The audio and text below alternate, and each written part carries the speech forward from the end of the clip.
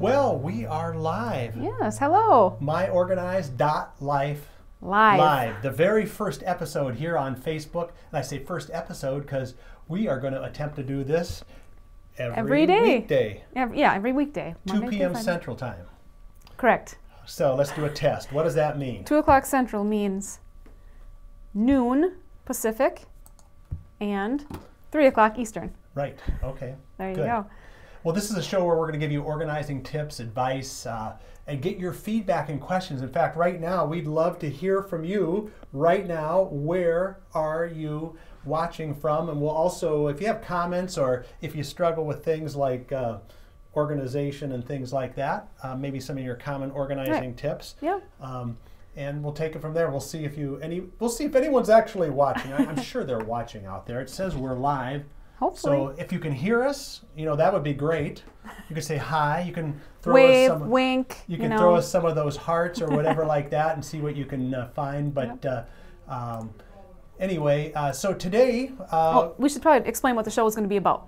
I mean, you did a little bit, but we're right. kind of going to have a daily theme. Yes. So Mondays, our goal is to kind of throw back to an old podcast. Yeah. We have doesn't rhyme very well, Throwback Monday, but we have over TBM, 200. We have over 200 Monday. podcasts Yep. at Smead.com. So we're going to talk about some of those themes because they're evergreen. We're going to bring on professional organizers to talk about these organizing challenges and how you overcome them. So.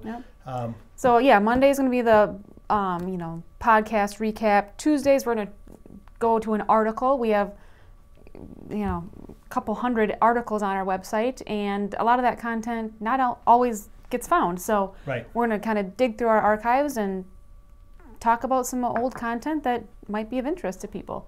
Right. Wednesdays, why don't you talk about Wednesdays? Well, Wednesdays, we've been doing a podcast for 5 years. Has it? It's been 5 years? We're in the fifth season right now, and starting this Wednesday, and we'll talk a little bit more about that later, we are going to be releasing our podcast live right here on Facebook. That's the first place you'll be able to listen or watch them. So that'll be Wednesday's show. Will be kind of like Podcast Wednesday with the new episodes.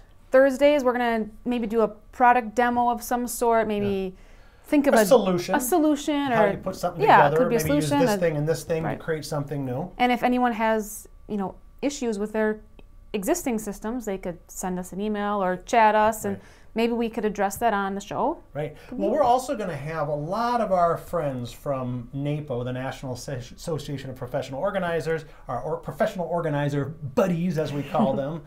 They're our buddies, right? I think so. So we'll have tons of them on throughout the year, different times.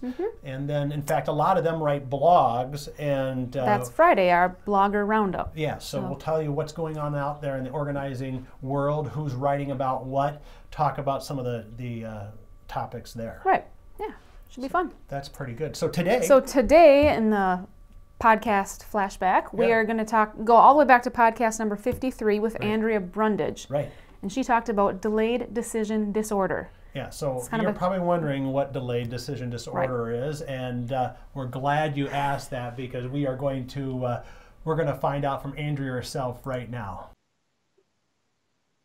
What does DDD stand for? Well, DDD is an affliction that I've encountered many times working as a professional organizer, and what that stands for is delayed decision disorder. Okay, now is this a real diagnosable thing, or how do you know someone has it? You meet with clients, right? You put out a little prescription pad and say, oh, you've got DDD, and here's the answer. Well, it's not a true medical description, but it is, in fact, what I find when I deal with clients that have piles of papers and accumulated miscellaneous items throughout the house. One thing about DDD is it's not a problem unless you think it's a problem. So if we find ourselves surrounded by piles and piles of things and it's sucking the energy and the life out of us, we need to take a look and see if we can find a cure for that. Okay, now would every person then who's got a clutter and mess have DDD, or are there some other symptomatic things that when you go in and meet with a client, say, yeah, this person we need help on it, because really DDD and procrastination kind of synonyms there, right? They really are. One of the things I find is oftentimes DDD presents itself because we don't have the proper systems in place to support the flow of things that come into our home. And so not knowing what to do with the things often creates that, I think I'll just deal with it later, or I'm not sure what to do, or I'm going to wait till I need help or get some help.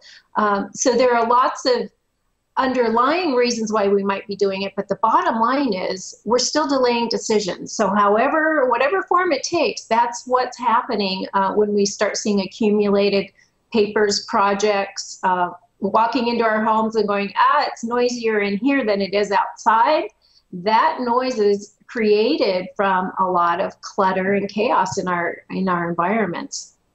Okay, so obviously you do house calls. You show up with your little black kit, and you've determined they have DDD. What's the first thing you would help somebody with, or is it different for different people? It is different for everyone. If we're going in and we're working in a home office, for example, the first thing I want to do is know a little bit about the business and what the vision for the business is and who is bringing papers in. And, I need to understand the flow.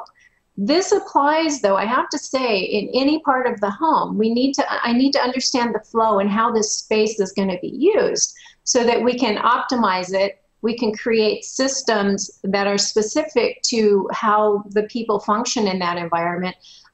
And the key to DDD, to really overcoming it, in addition to having some rehab, is to create new habits. And those habits are formed by creating a system that is specialized to that client's needs. So it's not a one-size-fits-all. It's not a magic pill.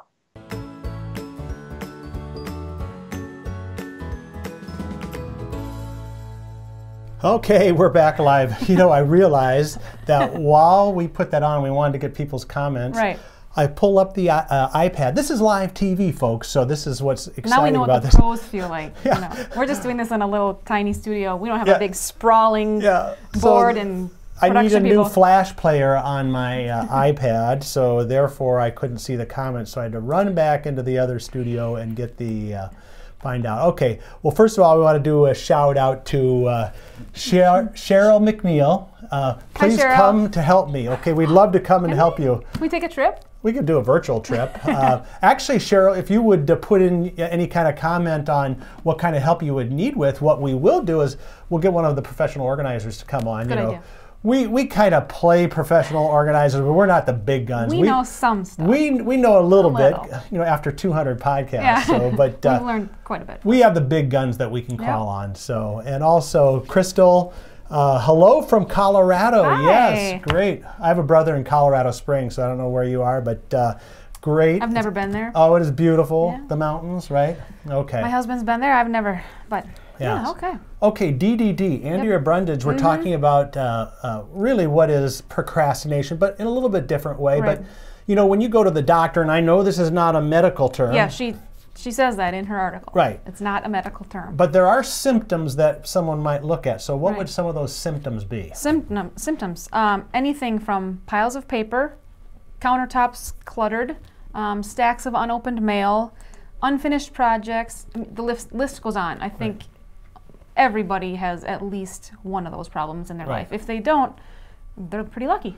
Well, and I think, too, when we get more into this in tomorrow's episode, we'll find out that, one of the things that stops people from getting organized is the overwhelm. So they, how do I even get started? Right. So that's really one of the first things that kicks in, and we cover that in the podcast, too. And that is one of the causes, is just overwhelming, loss of focus, procrastination. Yeah. Anyway. Yeah. So anyway, I think Andrea has some great tips in both the podcast and the article. You can find those at Smead.com.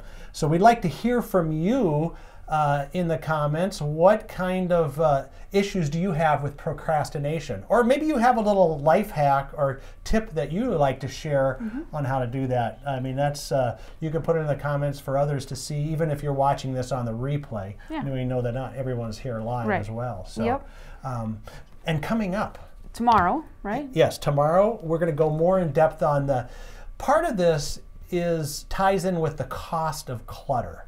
Yeah. And this probably goes true for most organization. If you get too disorganized, then it starts costing you. Right. Yeah. Definitely. Time and money. Yep. Lots of organizers have said, have given examples on how they'll go to someone's house and they're rummaging through stuff, and there's a check that they never cashed. Yeah, so right. It's a lot about cost and saving you money in the long run. So we'll do a little bit of that tomorrow, but first we want to give you a sneak peek at what's coming up on Wednesday. We kind of teased this earlier. We've got a new podcast episode, which we're going to start releasing these regularly at 2 p.m. Central on Wednesdays. So let's take a little preview of that right now.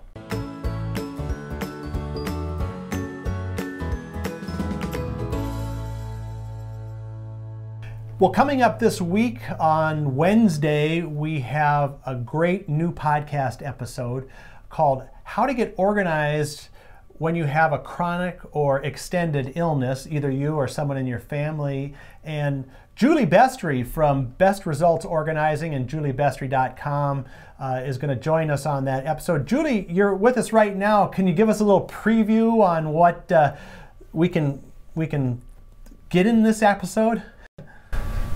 Absolutely. We're going to talk about everything from why getting organized can help you so much, particularly when you have a chronic health condition, everything from reducing stress and preserving energy to increasing productivity and saving money.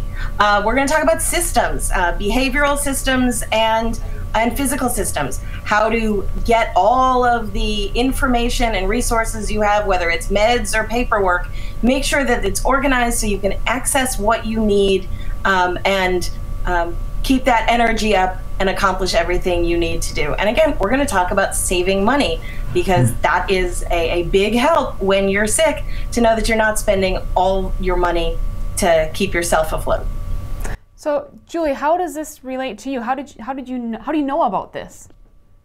Well, it all started for me when I was diagnosed with diabetes about 6 years ago, and I ended up going to a support group that's nationwide called Diabetes Sisters, and interacting with other women with diabetes, and started talking about ways to make organizing so much simpler when you have a chronic condition. And I also have so many clients, people with MS and lupus and other chronic conditions or recovering from extended illnesses, who need the support to go that extra step, not just regular organizing, but organizing specifically for all the things that affect you when you have an illness.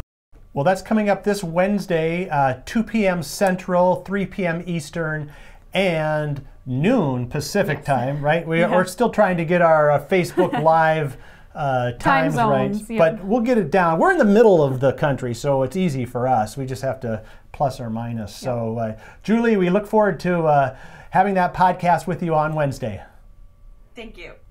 All right, folks, we'll join us on Wednesday, and Julie. And we'll be right back.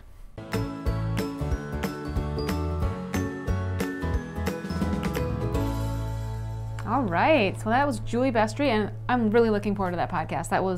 She's always great to talk to. She's so full of energy. Totally. If anyone out there knows her, she is tons of energy. And she might be drinking a couple coffees right now and giving us the high five. Yeah. Hey, so we had a couple comments here, and continue to keep your comments coming. Even if you're watching on the replay, that'll help other people. But Kathy talks about how she found 2 small checks that she forgot to cash. And, that's funny. Oh, yeah. Well, that it's happened funny to me. Unless you need Yeah, money. not funny, but kind of funny.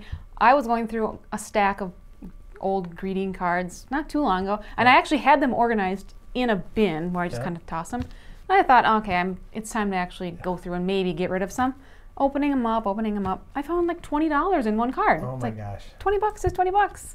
Well, buy me lunch for a couple days. I can't remember which podcast episode it was on, but I remember in one of them. Way back. It was way back. Way back, but I remember. They found like a $3,000 check. Yeah, that was because that they was had crazy. all the. So another one of those reasons you want to declutter, because you never know what's going to happen and what you're going to find out. So, folks, if you have any other questions or comments, you can go ahead and put them in the comments now. This is the long haul for us. We're going to be, we may take some days off if we go on vacation, and it is Monday through Friday. So, but this is about it, maybe 15 minutes every day at 2 p.m. Central, 3 p.m. Eastern. Noon. No, noon. Noon Pacific. 1 Mountain Time. Yep, sometimes. that's true. Yep. And then if you're in Arizona, the time changes like twice Then they a have year. to figure that out for You themselves. have to We don't are know. done doing that for Arizona. But so anyway, it was great. And tomorrow we'll get more into DDD with Andrea Brundage. And the article that she wrote to go with her podcast. So it's a pretty good article too. Yes, so. And we'll have the podcast on Wednesday like we talked about. And remember, like, share, comment, do all those things to help this community grow. And we'll see you tomorrow on myOrganized.life live.